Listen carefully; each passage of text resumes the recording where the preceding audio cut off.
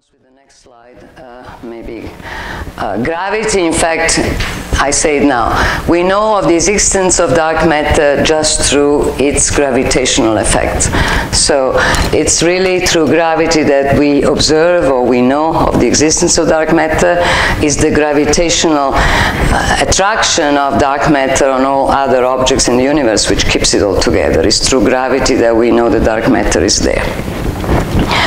So, the question is, but is all that we see all that there is in this universe? I told you already the answer, but this is the pie chart.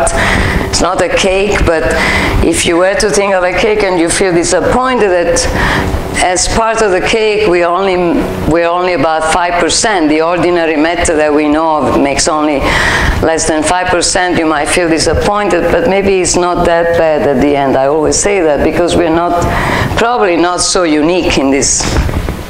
We feel unique, we should feel always unique, but we're just a very tiny piece of this universe. And so the ordinary matter is less than 5%, and the stars and the beautiful thing that we see actually is even much less than that, about 1%. The rest is about 27% in dark matter, and the remaining fraction is some other stuff that we even know even less about, or even as challenging, dark energy.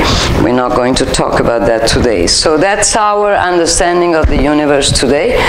And the question is, if the majority of the matter in the universe, if you take that ratio, I mean 85% of the matter in the universe, you can say this way, is dark.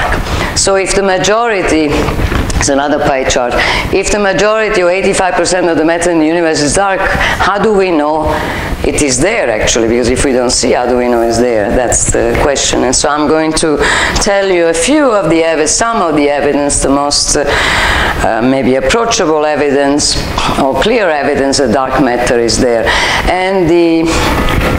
And I already told you that we know of its existence through its gravitational effects. But in these slides, you have one of the most direct evidence for dark matter, which is from the studies of the rotational velocity of the stars in one galaxy. We are at the galaxy level, and these are studies that were initiated in the 70s by Vila Rubin, here pictured.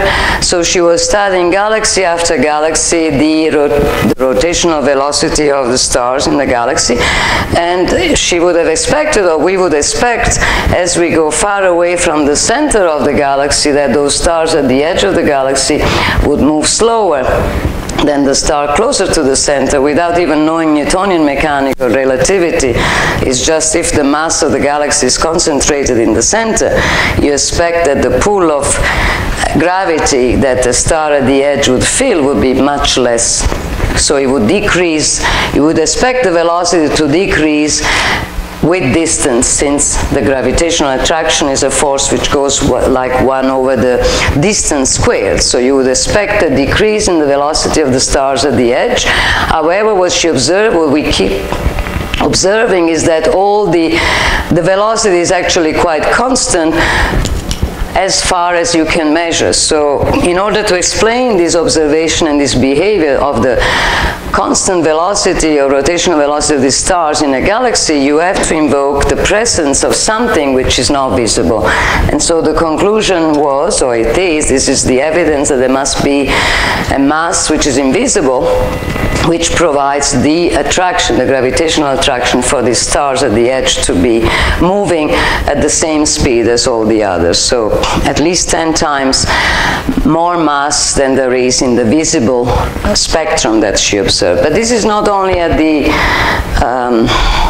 from this picture already, we have, from this observation, we have then the astroparticle physicist's view of a galaxy. I showed you the Milky Way before, but so for an astronomer, the Milky Way is this nice spiral-shaped galaxy and is observable up to the edge. I gave you the extension of the edge. But in principle, our view of a galaxy is that there is this visible galactic disk and its bulge, but it is embedded in this cloud or